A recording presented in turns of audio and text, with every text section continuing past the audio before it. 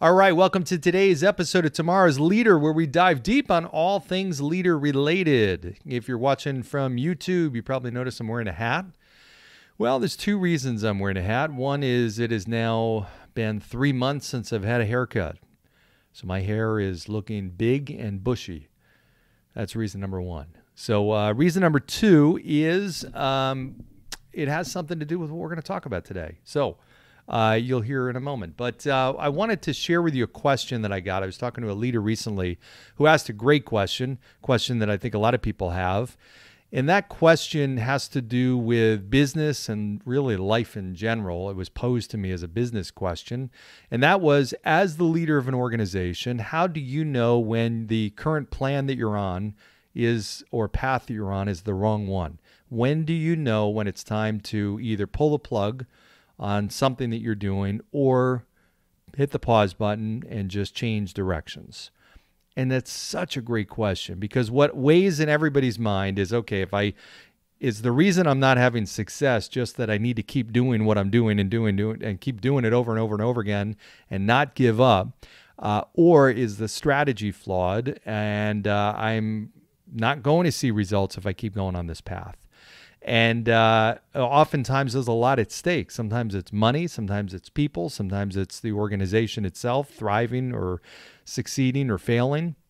And sometimes it can have a big ripple effect and impact many, many other areas of the business as well. So it's an important question to answer. The answer that I gave and that I've always come up with is it depends on the reason, and you have to figure out the reason why you have not had success on that path so far. And ultimately, that's going to help you answer the question as to whether you need to keep going or pull the plug.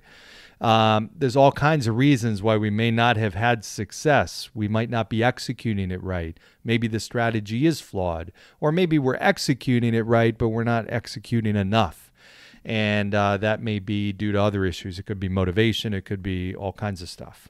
So when we figure out the answer to that, that's going to really help direct our next step. So I know if I'm doing something, or as the organization we're doing something and we're not getting results, and we can dial it down or figure it out and dial in to understand that the strategy just is flawed. Hey, we're executing everything exactly as we had planned. It's not bringing the results we thought. And the environment around us is what we expected it to be. Then ultimately that may be a strategic decision to change. Sometimes everything we had planned from an execution standpoint is right on, spot on, but the environment around us has changed and we're living through one right now, in which case it doesn't mean that strategy won't make sense. It might just be a timing thing. Maybe this is not the right strategy to use right now. Given all the stuff that's going on in the environment, we need to shift gears and change to a different direction and come back to that at a different time.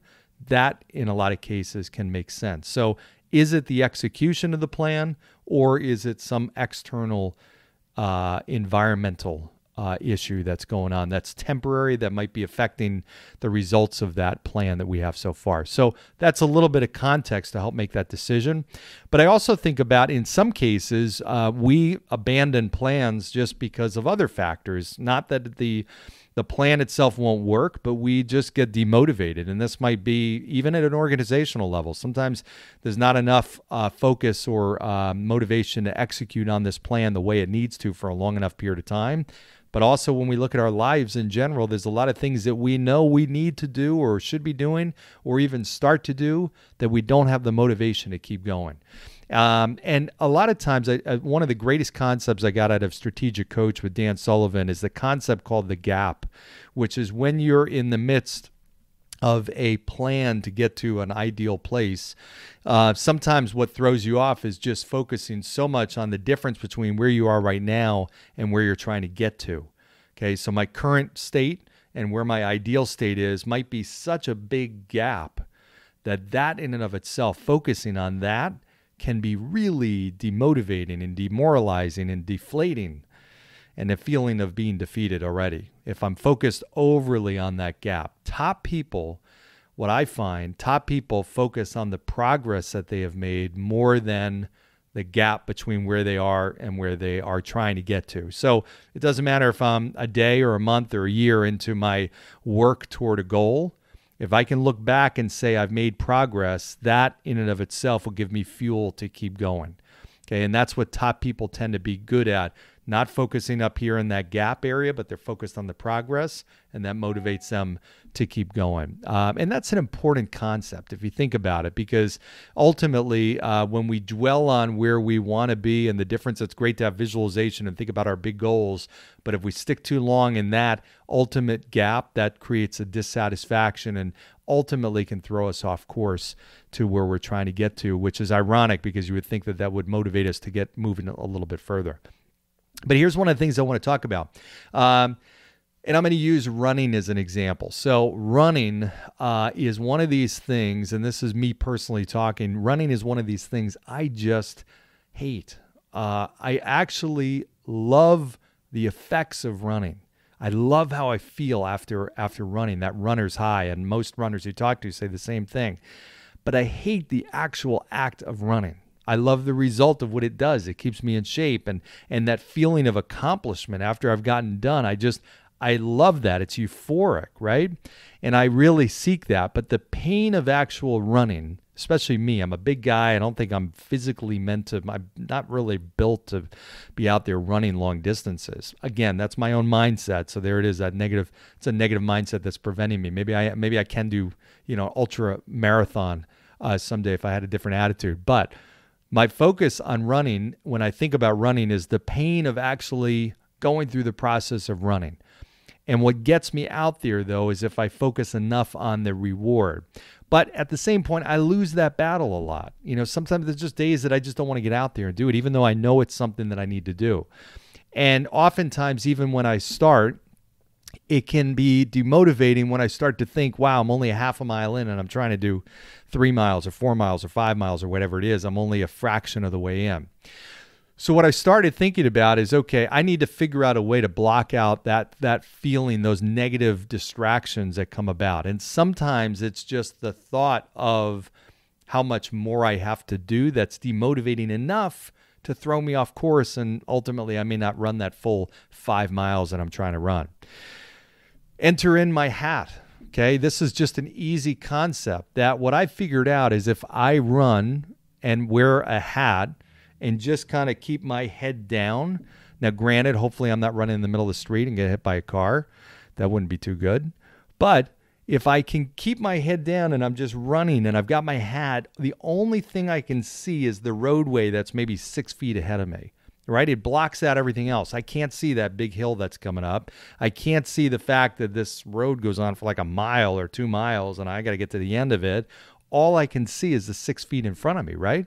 So if I'm doing that and I actually have everything else blocked out, what that's enabling me to do is stay focused on the stuff that's most important, which is really just the 6 feet of roadway in front of me. But what it's also doing, it's giving me this sense of accomplishment, and it's this simplicity of saying, hey, that's all I got to do is I got to run this 6 feet. Well, then I got to do it again and again. But all I need to focus on is, okay, I got to run to the edge of my hat. That's it. I got to run to the edge of my hat. I got to run to the edge of my hat. And what's kind of cool about it is physically blocking that out of view, the rest of the run that's ahead of me, makes me actually feel better because I kind of get distracted almost. I'm listening to my stuff, my audiobook or whatever, or music, and I'm lost in that. I'm just focused on the roadway 6 feet ahead of me. And then before I know it, I lift up my head and I see, wow, I've made a lot more progress than I even thought I would. It's a method that helps me distract myself from the things that will actually distract myself, if that makes sense. So the negative influences that I'm going to get from seeing that long roadway ahead of me or thinking of the fact that I got 4.5 miles to go, this hat helps me block that out. So the question is, and the challenge is, can you think of different ways you can do that ultimately in your life that will help you do the things that you know you need to do but don't want to do? And businesses run the same way. There's all kinds of external forces or internal forces that are going to throw us off track from the things that we know we need to be doing, but ultimately don't. The things that we know that will make our organizations better, but ultimately don't. We have all kinds of shiny objects that distract us, and maybe things that entice us to move in different directions and divert our course or attention from that current path that we're on. And in a lot of cases, we end up deviating too soon or stopping before we ultimately were going to hit the biggest rewards that we would have hit. So it's a strategy not just for personal, but also for business to help us stay focused on those things. The last thing I'll leave you with is a lot of times we have to think about, as individuals, as leaders, what are the things that ultimately we know we need to be doing that we are not doing as well. And one of the questions I always ask is as I look around as I'm running a business and I'm looking at other businesses, the best businesses out there, what are they doing that I am not doing? And why am I not doing that? Sometimes there might be a good reason for it, but I at least have to ask that question. As an individual, if I look at people that are ultra successful, what are they doing that I'm not doing? Now, what I tend to do is rationalize in my head that the little things that I see them doing are not really contributing to their success. And so I rationalize myself not doing those things that they're doing. I'll give you a great example. I remembered a time in my life, early in my career, where I was one of these guys who was late to everything. And I remember that. And by the way, being late to stuff is actually a conscious decision that you make. It's not an accident. It's not just here and there. The people that you know in your life that are late to everything, which I was this person at one point early in my life, those people make a conscious decision that it's okay for them to be late. And it's actually their time is more important than other people's time, because oftentimes their lateness interferes with other people's days. This was me. If I had to meet somebody at 3:00, I wouldn't show up till 3:30 or sometimes 3:45. I remember a time vividly, and the day that this light bulb went off, when I realized it was affecting my business. And this was when I was graduated college, 22 years old, first job. We'd have our training classes at 9:00 in the morning. Now, granted, I lived like 10 minutes away from the office, and I would wake up at like 8:30 in the morning, shower real quick, put my suit on, out the door at 8:45. I'd barely make it at like 9:00. Sometimes I'd come in at 9:01, 9:05, whatever. I was just this guy that would just be last minute. And I remember that feeling of stress and everything like that. And the day that it kind of hit me was I was coming into the office. I remember I was in the car and I was at the intersection across from the office.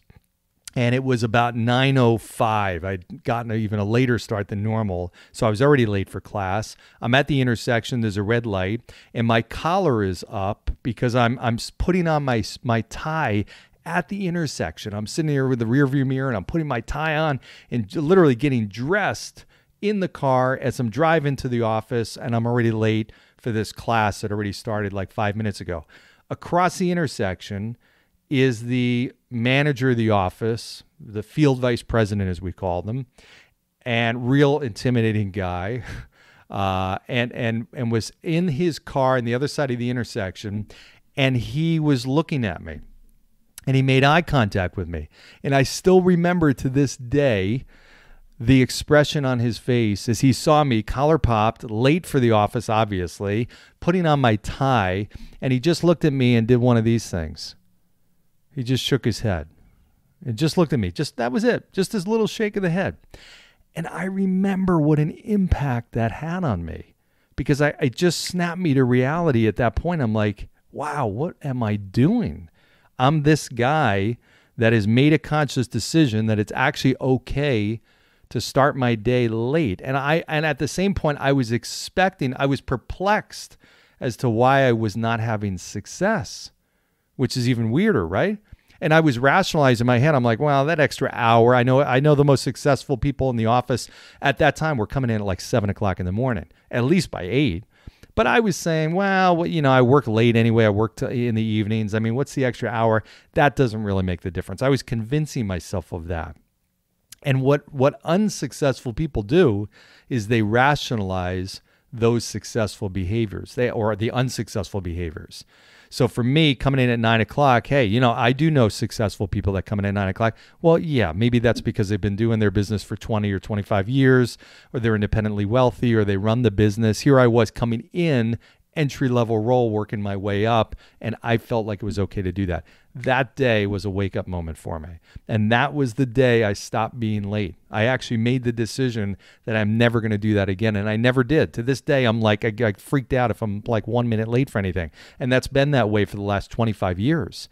But all that took was one decision. That was one decision from that one interaction that ultimately changed that behavior in my entire life. Because for me, that was a major wake-up call. And I started asking, okay, granted, I may not buy the fact that coming in at 7 o'clock in the morning or 8 o'clock in the morning is really going to suddenly change my life and success will start coming. But I did have to say, you know what? Do most successful people come in at 7 in the morning, or do they come in at 9 o'clock? And the honest answer I had to say was, well, most successful people come in early in the morning. Yeah, they do. Yeah, they do. And what were the other habits that they do? Well, they do some kind of, they sharpen the saw, they read the papers or the news or whatever it is that are going to prep them for the day in that career at least. They get their day organized. They make some extra phone calls maybe early in the morning. They just get their mental state ready. Maybe they work out in the morning, whatever. But successful people have a much different routine in the morning and a start time for their morning. And let me try this. Let me throw myself into this and see what it does. And ultimately that worked. Now, can I pinpoint and say that one decision changed and started creating the success? No, but it's the aggregation of the small little stuff. And if you do the things that successful people do, and as a company, if I do the things that successful companies do and use the principles and the models and the processes and things that they have and adopt their types of style or culture or decision-making models, whatever it is, ultimately that's success is going to be, that's going to come to me and that's going to impact my life or my organization. Simple principle. Again, while I'm wearing the hat, it's a good aha moment for me. And hope that was beneficial for you to share some of the takeaways that I had. So again, keep the ideas and the questions coming. This gives great content for these podcasts. Your suggestions on guests are certainly welcomed.